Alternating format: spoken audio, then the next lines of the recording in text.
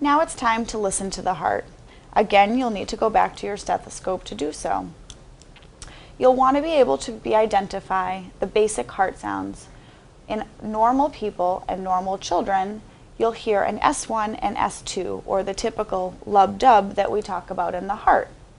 S1 indicates the closing of the AV valve, whereas S2 is the closing of the semilunar valves. Here, you'll want to take a listen to your patient's chest.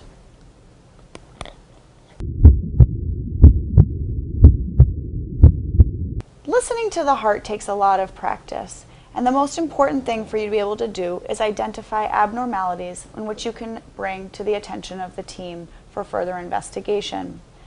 As stated, the S1 and S2 are the two normal heart sounds, and we want to be able to be sure that we hear those noises. However, as you move forward, you might hear an S3 or an S4.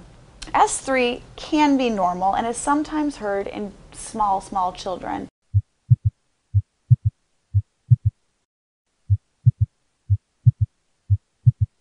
This is usually heard at the apex of the heart, and it can be also identified as a gallop. You may hear some people refer to it. This can be normal, but again, always bring this to the attention of a provider if it's a new finding.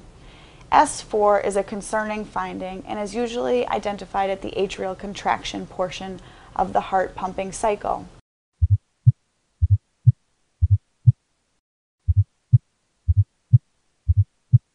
It is a low frequency sound and can often indicate severe hypertension or a potential cardiomyopathy. Some other abnormal heart sounds you may want to be aware of is a pericardial friction rub. This may sound sort of like if you took a piece of hair and rubbed it between two fingers and listened to it.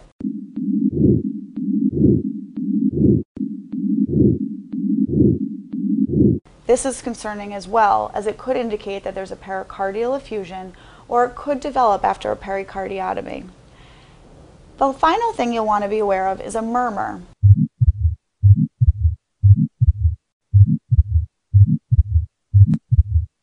This often indicates that there's some sort of a opening or connection between two of the chambers in the heart.